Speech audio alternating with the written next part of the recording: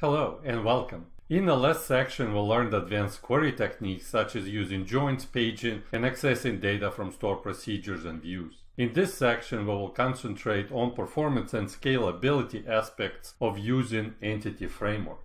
We will start with scalability, then we will learn how we can profile queries and log the performance, and finally we will discuss general performance tips.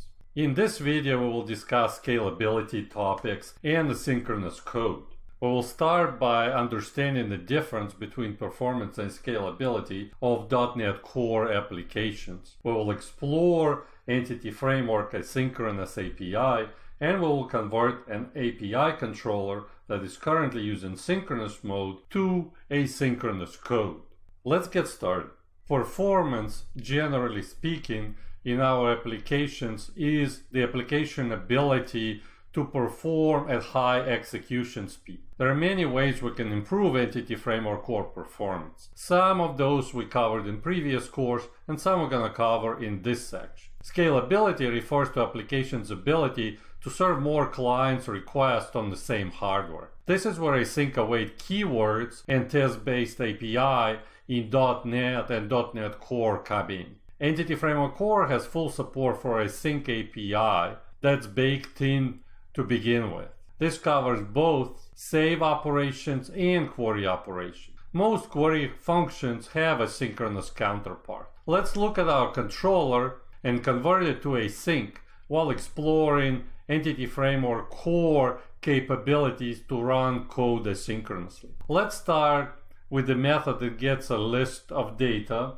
which is person info object in our case. First, we have to change the signature of the method to be test-based. We do that by adding the result to be task of iActionResult, and we also have to flag the method itself as async using async keyword. Now we need to convert some of our data. So first of all, we need to use await keyword.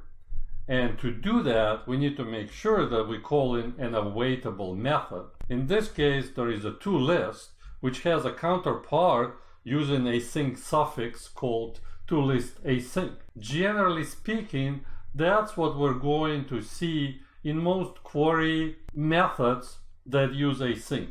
It's the same as regular any other method, except it has async keyword in. Let's see how that looks when we use first or default method. We can change the signature of a single person method to be that. Then again, we're gonna use await keyword, and we're gonna use first or default async instead. We will discuss no tracking a little bit further. In this case, that's all we really need to do. And for save operation, we need to do slightly different way. However, what we need to do is simply await save changes in this case, which actually is firing all the save queries against the database. And as you would have guessed, there is a save changes async method that we need to call to perform the save. And that's really all we would need to do in this method. Now that we know that, you could probably figure out that to convert the update method, we virtually need to do the same thing, same with delete. All we need to do is await save changes async instead of just calling it synchronously. Here we go. We went through the process of updating our controller to be fully async to provide better scalability.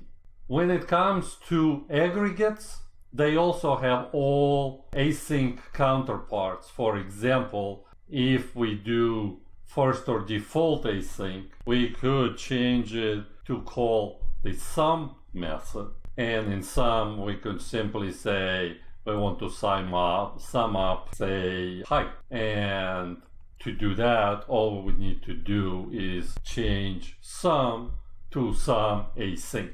And that's all there is to it when it comes to using Async API with Entity Framework core and inside our Web API controllers inside ASP.NET Core.